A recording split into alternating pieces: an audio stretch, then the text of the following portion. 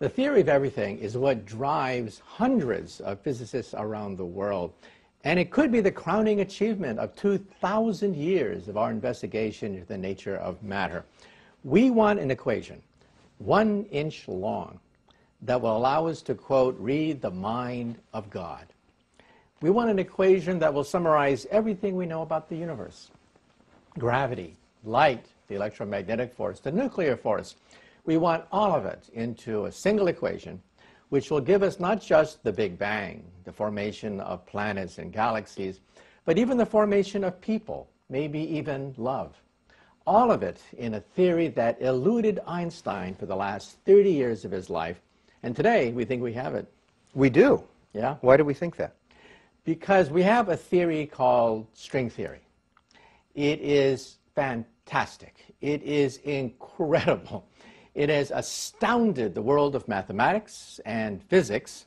And now you can't move in the physics world without bumping into somebody who wants to talk about the 10th dimension, the 11th dimension, the multiverse, hyperspace, time travel.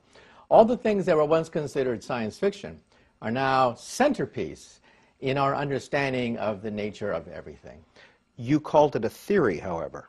It's a theory because we are going to test it with the Large Hadron Collider.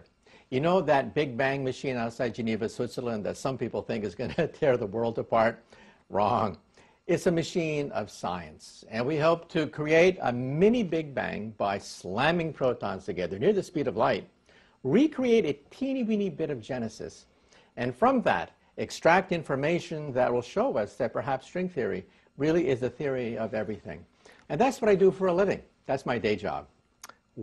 Where did string theory come from, and who's the founder of it? You're not going to believe this. In science, we always say that you make observations, you have a theory, you go make more observations, and it's a very, very tedious process. Wrong. Nobody that I know of in my field uses the so-called scientific method. In our field, it's by the seat of your pants. It's leaps of logic. It's guesswork. And in 1968, string theory was found by accident. Two postdocs, Veneziano and Suzuki, were looking through a math book, and came up with the beta function, which seemed to describe the collision of pi mesons. Why should a math book describe the intricacies of the collision of subatomic particles? Years later, we found out that it was a vibrating string that made all these things possible. What I did was, me and my colleague created a field theory of strings.